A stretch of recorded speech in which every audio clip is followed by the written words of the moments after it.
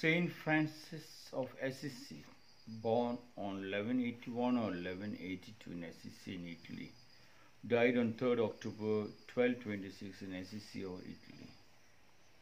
Saint Francis of Assisi said, "Start by doing what's necessary, then do what's possible, and suddenly you're doing the impossible."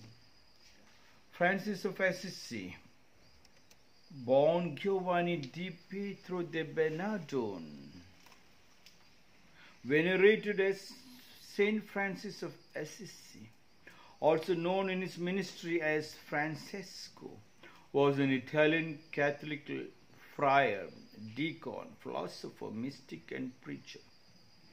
He founded the men's order of Friars Minor, the women's order of Saint Clare, the third order of Saint Francis, and the custody of the Holy Land.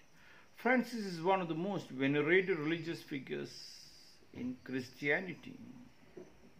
Saint Francis of Assisi said, "Start by doing what's necessary, then do what's possible, and suddenly you're doing the impossible." Very, very, very gospel of truth. A very holy word, which came out from the person who was deeply, intimately in love with the subjective, with the nature, with the people, with the God.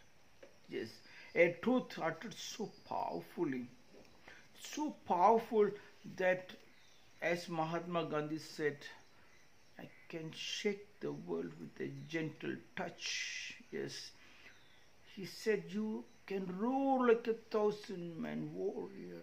Yes, this simple path of Saint Francis, if anybody can do it, he has guided you so beautifully, so simple. He said, "Start by doing." You do not have to start. The vehicle starts of its own. You have to get up, otherwise you are called dead. Morning you get up. By doing what's necessary, you do not have, nobody forces you. The body forces you to go to the restroom. But here what we do is a fixed routine, which every parent, every grandfather, grandmother, every society teaches the children.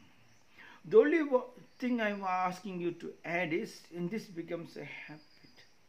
Here in Rakumjee ashram or in Rakum schools, all our students, as they get up, they apply the first saliva into the eyes as they get up, without even brushing. I'm talking eyes, saliva into the eyes, because we believe that sleep of 6 hours, 8 hours, or 9 hours of sleep, the body creates a medicine called saliva.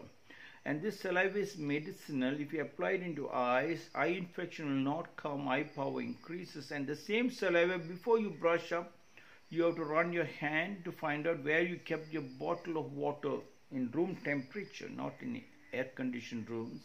And immediately drink that whole one bottle. It can be half a liter or 1 liter, according to your capacity. Even you can start with even half a glass. But the drink is very important. But here we drink 5 glasses, that 1 liter of water. They don't swallow, they chew, so that you have a deep, intimate relationship with the water. And when you chew it in your mouth, mechanical digestion happens. And the saliva mixes water and goes into the stomach. It starts the first function, medicinal functioning. That saliva is medicinal, your medicine, not anybody's medicine. And then you go to your wash basin to brush your teeth. That's what, start by doing what's necessary, Saint Francis said. This is the first necessary. You brush your teeth and use your fingers to press your gums. Yes, press your gums. And then you rinse your mouth 18 times, 18 times. When you rinse your mouth 18 times, rinse your mouth, you spit it out with power. Rinse your mouth 18 times. That helps you to avoid dental problems, mouth smell,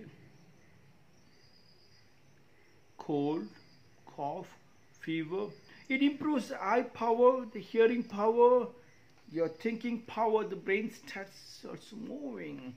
It's such a powerful, effective treatment process. Just a follow-up. Start by doing what is necessary. Once you finish that, you come back and you take the yoga mudra. You blow out your nostril 30 times. Start with 2 times, 30 times.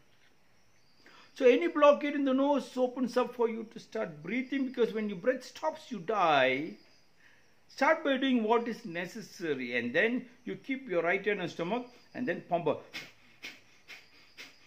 Stomach pumping, so all the carbon dioxide gets pushed out, fresh oxygen goes in, you are rejuvenated, you are starting your vehicle, yes. And then you possible do anuloma viloma, inhale 1, retention 4, exhale 2, then you go repetition after repetition. And then you find out God has given this beautiful body, so you do your eyeball exercise, yes. And then you find out what is the joints. It is the neck, the shoulder joint, shoulder exercise, the wrist, the finger opening, the spinal twist, the hip rotation, then everything can do 1. Then 1 goes to add 0, 0, 0, multiply. Start by doing what is necessary, and then your day starts. If you look at the sunlight, if you get an opportunity, look at sunlight, you can do the India Surya Namaskar, 12 steps, to stretch your body, to open the whole body towards the sunrise. So the sun rays enters into the body and kills all the cancerous cells and makes the body flowing. You can avoid the diseases. This much if you do it and teach the children what is necessary and leave them, as long as they go any part of the world, they are healthy. So powerful it is, yes. Start by doing what is necessary, then do what is possible, then do what is possible. This is a necessary thing, and then do what is possible. If you can go to the Holy Book and start reading the Holy Book, if you are a Christian, a Bible, a Hindu, Bhagavad Gita, and a Muslim, you can read the Quran. Read with conscious state, 1 page, 200 pages. Then do what is possible. And then find out whether you can rush up to the kitchen to give a helping hand, or you can wash your own clothes, iron it up, and then you come out. What is possible? Go to the nearest park. If you have a land, you walk into the land, you talk to the trees, to the birds, and suddenly you are doing the impossible. You can see the world is opening so vast. Yes, every 1 drop of water, when you see the rainwater, you start going deeper and deeper.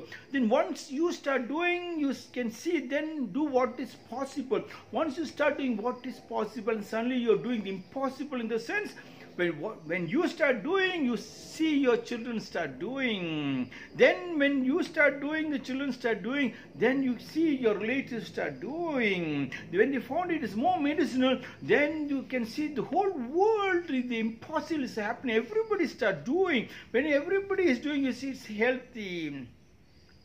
A gentle touch, you move the world. Yes, that is simple. But do it. But on a fixed routine, without breaking the routine. If you break it, make sure that the very next day you continue to do it.